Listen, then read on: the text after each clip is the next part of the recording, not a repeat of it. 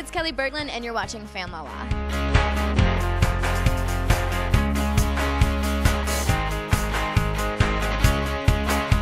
Currently, we are at my BU magazine cover shoot. I'm so excited to be their cover girl again. I was like about a year ago, but they're a great magazine, and I'm just really happy that they asked me to come back.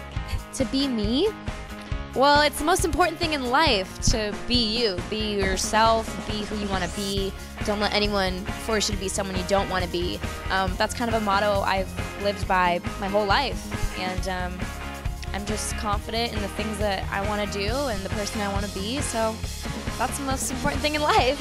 This issue is very about being a positive person, lots of positivity, which is a huge thing for me, because even though there's times where I get up in the morning and I'm like, I just really don't want to get up today, and I have so much to do, and I just want to lay in bed and sleep all day long, I just have to remain positive, because that's when I get things done, and that's when I radiate my positive energy onto other people, which makes other people happy, and then everybody's happy, which is what we want in life.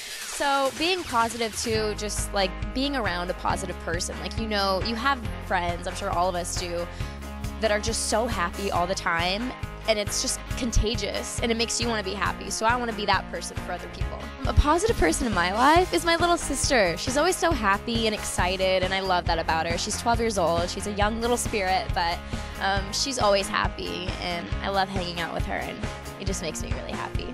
I'm really excited to kind of announce that I'll be doing an advice column for BU Magazine where girls can send in their questions about anything, just life, their friends, anything in general.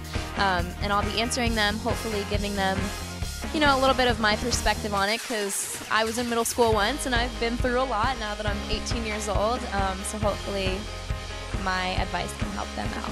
Thanks, guys. Be sure to check out my cover of BU Magazine. So tell us about your hair. You just did it? It's blonde. It was stating the obvious, but it was kind of a spontaneous decision. I've been wanting to go blonde for a while.